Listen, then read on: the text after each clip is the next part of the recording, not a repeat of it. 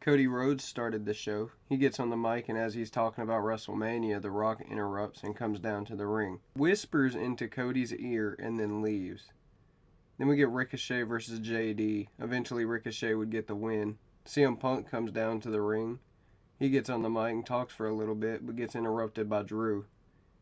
He comes down to ringside and tells CM Punk he can be at commentary as he wins the World Heavyweight Championship at WrestleMania with real fans.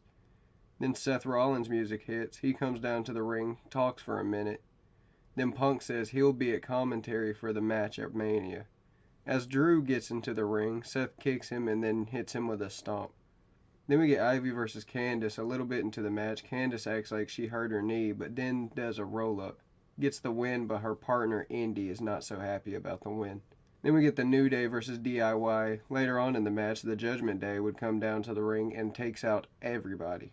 Then we get Andrade versus Mr. Clean. Eventually Andrade would pick up the win. Rhea and Dom comes down to the ring. She talks for a bit, and then Becky comes out and talks for a minute. Then a brawl breaks out.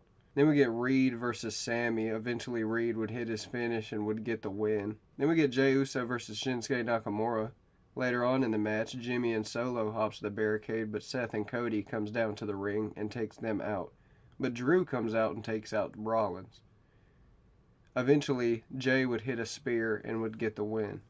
After the match, it shows Cody taking out Jimmy and Solo backstage, but The Rock attacks Cody.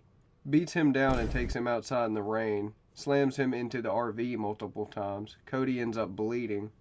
Then The Rock takes off his belt and takes Cody's blood and wipes it on the belt.